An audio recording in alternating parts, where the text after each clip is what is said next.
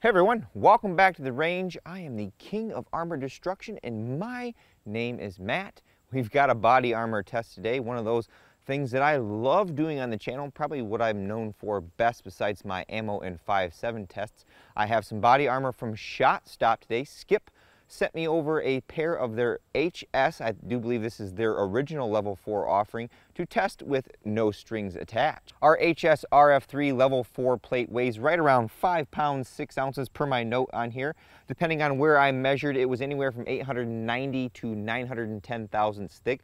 So a pretty thin level 4 plate. Typically most of our other level 4 plates are at least an inch and upwards to 1.15 inches thick. If you've perused my channel for a little bit, you'll see I am very data driven. So when it comes to body armor, I try to stick to as many constants as possible so that we can take this data from this test and use it to compare to another body armor in a different test or some of the NIJ lab reports. So I shoot at 45 feet. That is the official NIJ testing distance for rifle armor. I shoot at 0 degrees. That is worst case for the armor. I use this giant clay briefcase right here filled with Roma Plastilina non-hardening clay donated by Chavant. There's about 90 pounds of it there. It provides a compressible media for the body armor to give us a representation of what back face, or the amount of, compression that it's going to put in someone's chest if it stops that round. Now it's not calibrated because you need to be about 90 degrees internal temperature, so my back face is more of a representation, and I like to use it so that I can just have a solid mounting place to put our body armor so we're not throwing it on the ground or strapping it up against a steel target or doing something very obscure with it. Since this does employ a ceramic strike face, again, per the NIJ standard, I have a drop test rig and I drop both plates that you see here on their face 2 times as a preconditioning test. I do not detect any foam strike face protectant on these plates, and as you can see on the plate on the left, it does employ a reduced strike face. We've seen this before with a lot of our testing, that the strike face of ceramic does not extend edge to edge. The NIJ shoots a minimum of 2 inches from the edge and sometimes upwards of 3 depending on the threat. So there's a little bit of a gray area there, so I try to mark that out when I can on plates. I also use a chronograph so we have that velocity data. It's about 80 to 90 degrees outside today. I also put a spreadsheet here at the beginning that kind of foreshadows all the different rounds that I'm going to test at it, so you guys kind of know ahead of time what I'm going to do, and at the end I fill it all out and then I send you on your merry way. I'm very curious on how our level 4 plates can handle multiple strikes of the NIJ specified level 4 threat. So I think with this first plate we're going to take 4 shots of M2AP, then some 5.56 threats at this, and then switch to the second plate. So as I mentioned, for NIJ level 4, you have to only stop 1 round of M2 armor piercing going 2880 feet per second. You won't see that out of most surplus unless maybe going to a 26-inch or longer barrel. So I've loaded it into our 300 Winchad or 300 Winchester Magnum. We got a TC Compass 22-inch barrel with our JK Armament rifle kit on here, so we're going to see that specified velocity or maybe just a touch more. This is a 163 grain hardened steel core penetrator in here. Very cool that something from World War II is what the standard is.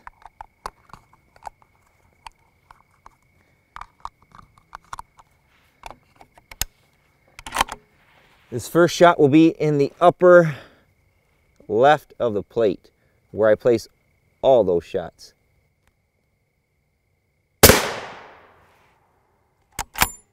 Way overspec that by about 30 feet per second.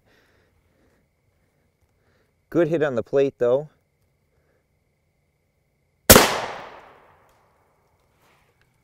In specification that time.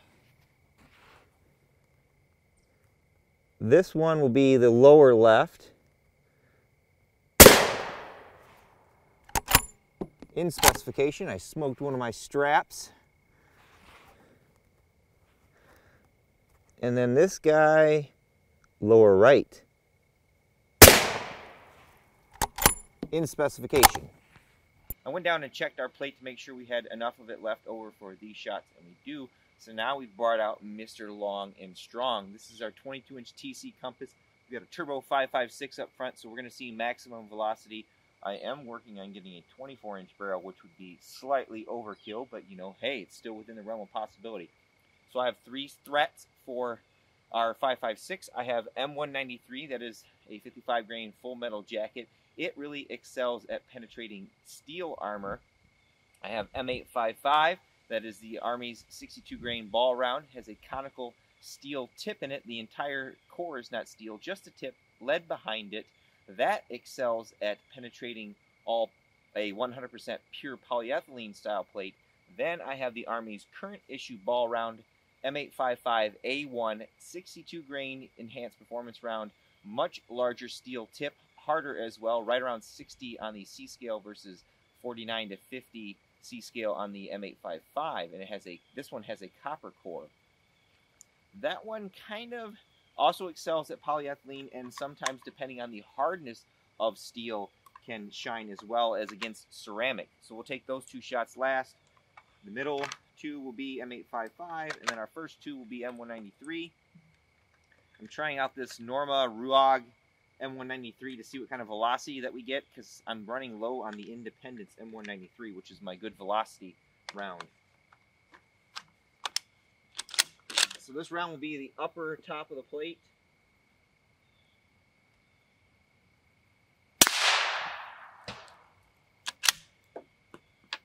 Ew, really low velocity. Then this one will be left, all the way to the left in the middle.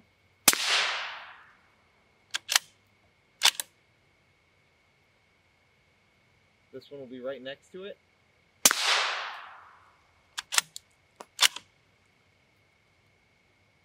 A lot of smoke down there. Now the M855A1.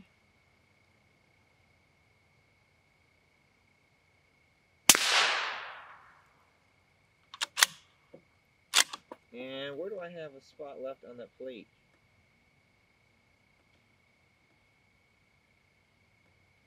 I'll place this above the last M855A1 shot. Alright, let's go see what we did to that plate. Alright, there's a lot of action going on this plate. I was able to mark them all out. M2AP shot number 1, number 2, number 3, and number 4. So that left our entire center. M193 shot was right here. I was a little low. I wanted to be up here a little more. I was shot number 1. Shot number 2, M855 right next to it. M855 shot number 2. And then A1, number 1 and 2. That one was not where I wanted it to be. So that one I would maybe not consider a fair hit. It's kind of close. But these other ones are more than 2 inches away from each other. I would consider those fair hits. Place those bets in the comments below. Zoom out a little bit here so we can get the big picture. That's what she said. I will say that this plate is not super durable, at least. I mean, I shot it more than what it's designed for, but we're getting a lot of delamination and everything already. Oh! No pass-throughs, folks, that I can detect. We do a tear down here at the end to make sure that I don't lie to you all and find a hole in the back of here. But all of our shots are contained inside of this plate. Now that last M2AP shot looks like it took quite a bit of a back face there. Like I said, our clay is cold, so it won't show us a true representation of back face. But let's check this bottom shot here. 57 millimeters. That's right on the edge of that plate, so it looks like it pushed it up and in. These other shots, though, 27, 23.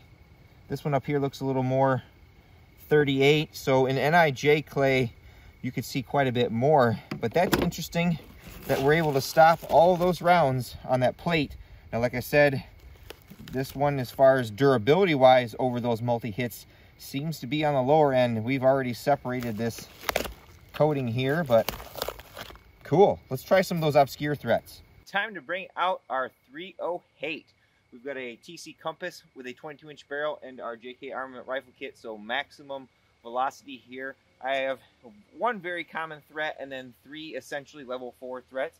I have P80 black tip, very close to M61, has a hardened steel core in it, like M2AP, but not the same design-wise. We have M80A1, that is the Army's current issue ball round. It's like the M855A1, has a copper core and a very large arrowhead steel exposed tip on it. The Rockwell hardness on that's like 49 to 52, not as hard as M855A1. I have M14A1, that is armor piercing incendiary, originally loaded in 30-06. I don't have a 30-06, so I've loaded them in 308. And finally, M80 ball. That's just a standard 145 to 150 grain full metal jacket, going around 2,800 feet per second. If we're lucky, it is surplus. I'll take these shots on the outer side of the plate, and then if I have enough room, I have one more special threat that I think we'll throw at our ShotStop level 4 plate. So this will be upper left first.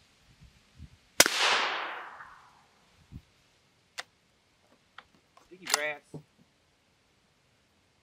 Then our M80A1.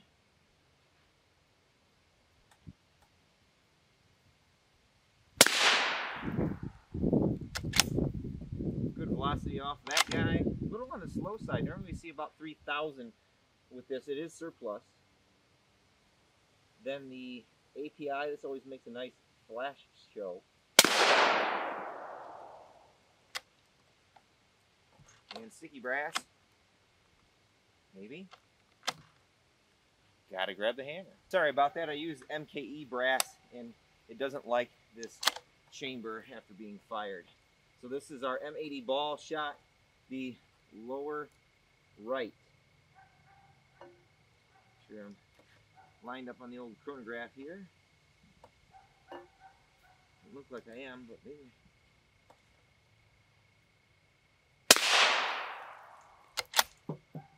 All right, let's go see what we did.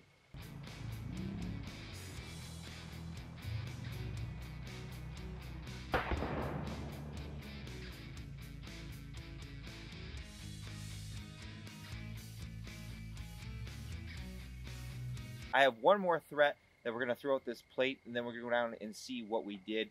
Based on what I saw performance-wise from the first plate, is it looks like they're using pretty thick silicon carbide ceramic tiles, a tile array, not a solid strike face. So I want to shoot a pretty advanced threat out of it, but we're going to use the shorter 16-inch barrel here. This is a CZ557 Urban Counter Sniper JK Armament Rifle Kit on there, so we're quiet for the golfers over yonder. This is NAMO AP8 Armor Piercing number 8, or more commonly known as M993 Armor Piercing. This guy is 130 grains and employs a very sexy tungsten core. Pretty much most level 4 that I've shot this against has trouble stopping this out of the 16-inch. The 22-inch just sails right through it. I think the only round that I've tested so far that exceeds this thing's performance is that tungsten core 8mm Mauser that we shot. I'm going to place this guy right dead center on the plate.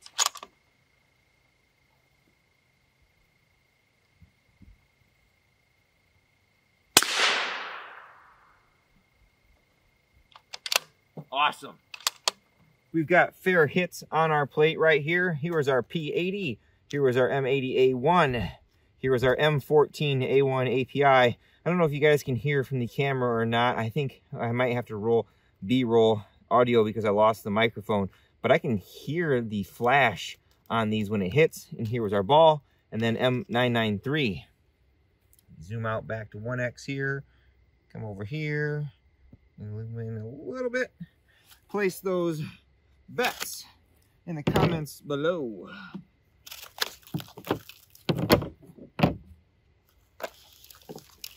R.A.N.G.E.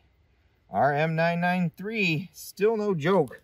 Plowed a hole straight through that guy. I would consider all of these a fair hit. It stopped all of our other 30 cal threats. Back face on that ball round there in the bottom though, that bottom corner. Is about 37mm. Some of these other hits, 22, 12, 17. So whatever polyethylene ShotStop is using is doing a pretty good job at controlling back face unless you get down here in the corner. But we're really close to that foam edge that they're using on this to make it a little lighter. Our M993 though still continues to be a problem for most level 4, even out of this 16-inch. Now for the tear down. This was not hard to do on these plates. If I could offer any constructive criticism, I always do when doing these tear downs, it would be to have a more robust encasement on these. Here is plate number 1. Here's our polyethylene, pretty standard. I know ShotStop has a patented technology called DURITIUM. I'm not sure if that's a different type of polyethylene or possibly in the way that they layer them, but there were no pass-throughs at all on the back of our plate. Here's our cover. It's just kind of like a polyurethane, Linux cover. And then we flip this over. It was not hard to separate the backer from the strike face. This white that you see here is our reduced strike face edge. I always will say in every single video, if we can decrease the amount of this and get more edge-to-edge coverage, I would pay a weight penalty for that. This guy measures 405 thousandths thick, pretty beefy silicon carbide from what I can tell. There is no drop face foam on here. Looks like they're using a bit of adhesive, at least here, but would like to see more, so it was harder to get this apart. Here is plate number 2 with our 308 threats. There was the M993. I didn't detect any other pass-throughs on here, so I don't need to pull the cover off this HS1 plate. Again, here is the front of it. You can see pretty good there. There's no drop face. It looks like they are using some type of adhesive, but it just doesn't want to seem to stick very well to those tiles. Not sure if the tiles need to be roughed up a little bit or a different type of adhesive used.